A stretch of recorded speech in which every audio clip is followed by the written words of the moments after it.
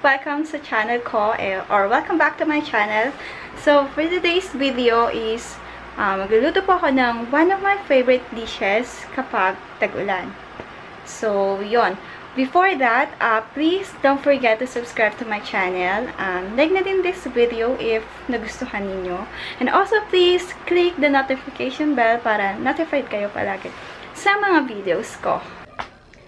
So, ang lulutuin po natin ngayon ay macaroni soup or sopas. Instead of macaroni, ang gagamitin ko po ay pasta ng spaghetti. So, yun, para with a twist. With a twist, hindi. Actually, yun lang yung available sa market. Kaya yung ginamit ko. Pero, every time na magluluto ako, yun talaga yung ginagamit ko. Yung pasta talaga. Or minsan yung parang, ang tawag doon? Parang suso. Suso ba yung tawag doon? Ayun, yung shell. Pa-shell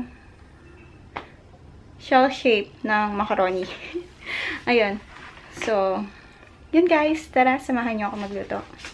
Let's go. Okay guys, so ito po yung mga ingredients na gagamitin ko. Yung pasta spaghetti.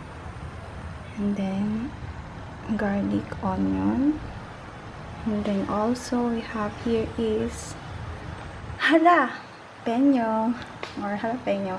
And then we also have potato, cabbage na ba yan? Oo, basta yung repolyo, cabbage, and then chicken strip, hard-boiled egg, so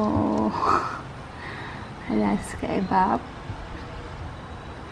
black pepper, and then star margarine, knorr cube. Alright, and I also put hot dogs, chicken stocks, yung pinaglagaan ng chicken kanina, and the last one is patis or fish sauce. So, yun lang lahat guys, yung mga ingredients ng ating macaroni soup or soup. Okay, welcome back. So, yun na nga guys. So, since ayaw naman natin kumain ng sopas na kasing haba ng spaghetti, right? So, what I'm gonna do to the pasta is, I cut it into 4 cuts, like this one, 1, 2, 3. 3 cuts lang pala, sorry. Ayan, so, bali 4 sila. At, divided na siya into 4. Ayan. So, yun lang. Hanggang sa maubos yung pasta natin. Ganun lang, continuous lang yung paggawa. Ayan, ganyan. So, yun na yun. Namatay na naman.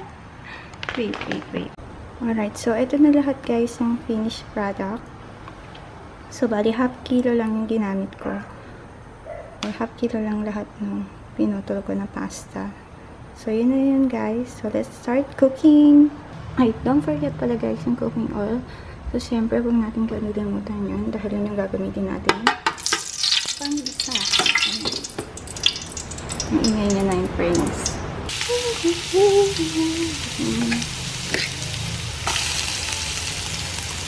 Yung furnace, nasusunog na siya. And then, nilagay na rin natin yung knorr cubes. Next is yung chicken strip.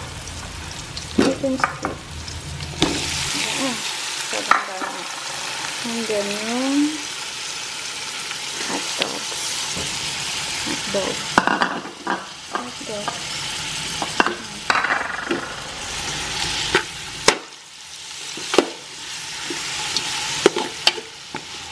And also yung patis pala. Yung fish sauce. So, yan. Satay lang natin for about 2 to 3 minutes. And then, add na natin yung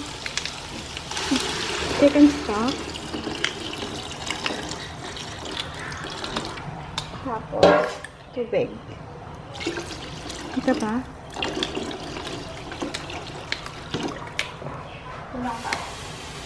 Ma!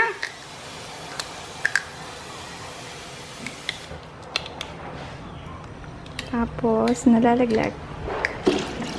Ayan. Kulang pa. Dili! And then, let it boil lang. Tapos, add na natin yung pasta. Okay, so, ano na siya. Add na natin yung pasta. Pasta na yun.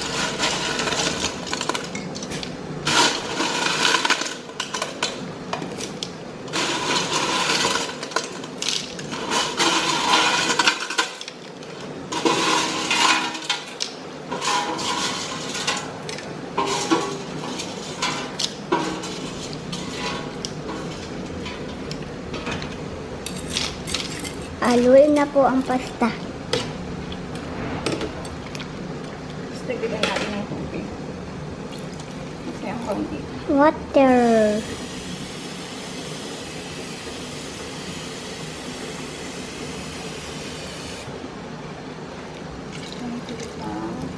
So, pag medyo malambot na, add na natin yung milk, yung gatas, na evap. Ayan. So, 1 can yung tinamit ko. Tapos, halo lang. Tapos, add na rin natin yung black pepper and star margarine. Ayan. So, lagyan na natin ng margarine. Tapos, nun, sunod na natin yung mga gulay kanina. Sunod na rin natin yung mga gulay kanina. Which is yung repolyo, patatas, tsaka yung jalapeno. Ayan. So, I guess okay na yun. Mas jalapeno kanina. Ay! Nasobrahan.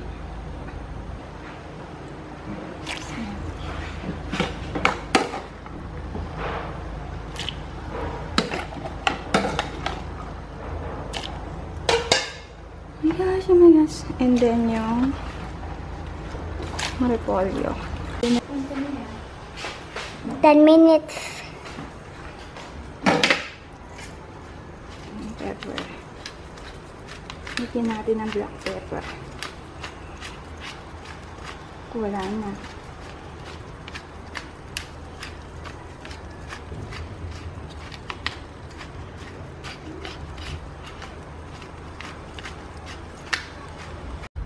And then, yung pinaka-last is yung hard-boiled egg. Ayan, add lang natin. Magka-turn off ng ating galan. And then, ayan, konting halo. And, ready to serve na siya. So, ayan. Tara, tikman na natin. Ayan. So, ito na guys, yung ating finished product. Ito na guys, ang ating finished product. So, good for 10 siya. Yan. So, yan. Tikman na natin. Let's go. Go, go. Ay. Init.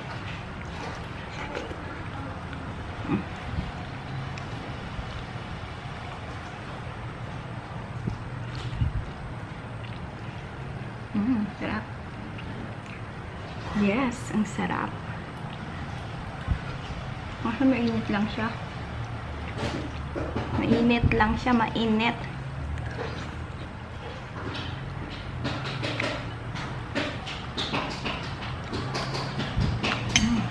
The best. So, yun lang guys. Thanks for watching. Yun lang guys. Thanks for watching. So, see you on my next.